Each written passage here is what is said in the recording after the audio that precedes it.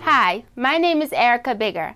I'm here at New to You Consignment Shop to discuss how to measure women's clothing. To begin the process, you would actually need a measuring tape. So let's start. First, you would do your bust. You would put this right under your arms in the center and line it up to the middle of your chest and take that number.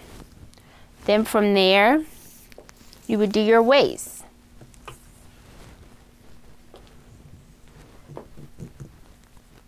You would actually also put this in the middle, and this is above your hip on your natural waist, on the smallest part of your torso. And then from there, you would do your hips.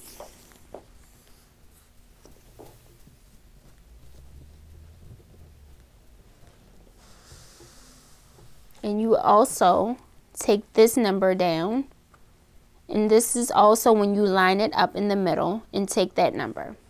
And from there, you would take those three numbers and look up any woman's standard size, U.S. standard size woman's chart online. And then from there, you can put your numbers in and find your chart number for your sizes, which is actually a medium and an 8-10 for me. My name is Erica Bigger, ericabiggerblogspot.com.